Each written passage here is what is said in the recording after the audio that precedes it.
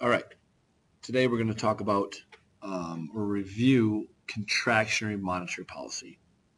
So I think first thing that's important to know is that during contractionary monetary policy, we're going to use this policy to slow down the economy, or usually to stop inflationary problems that are present. So we'll put here that it's an economic situation used to control inflation.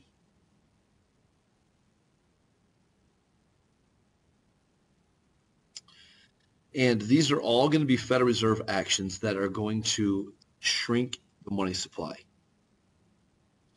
Contractionary policy means we're taking money out of the economy. So we have three tools. We can raise the required reserve ratio.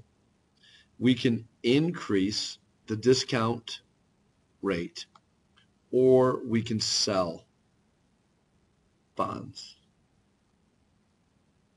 And those are our three contractionary monetary policy tools. We're going to use those tools anytime the economy seems to have some inflation problems. And when we use those three tools, we're taking money away from banks, and we're going to decrease the money supply. So I'm going to go down to the bottom, and I'm going to take a look at our money market graph, because that's the first graph that's going to change based on us shrinking the money supply. So I'm going to shift the supply curve to the left. Remember, left is always less.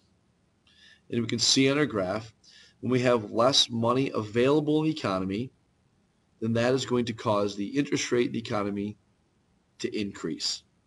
And that is the main goal of contractionary monetary policy. We want to make sure that interest rates are going to go up. So for impact on interest rates, I'm going to say a decrease in the money supply equals an increase in the interest rate. And we can show that using our money market graph like we just did.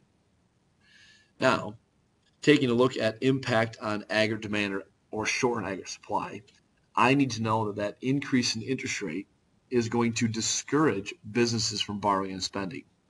So if we have less borrowing and spending, then that's going to cause the aggregate demand in our economy to decrease. So I see here in my graph, I have an inflationary gap. So that means that this economy is susceptible to inflationary problems.